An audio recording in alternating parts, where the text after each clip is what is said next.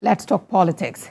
The National Executive Council of the Labour Party has reviewed the decision of the National Convention to reserve its presidential ticket to Peter Obi and governorship slot for Alex Otti.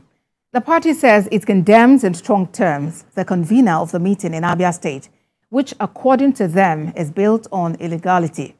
It insists all the outcome of the meeting is nullity, and the party is hereby dissociating itself from the convener and the resolutions passed. The National Executive Council then passed a vote of confidence on the leadership of Julius Abure-led National Working Committee of the Labour Party.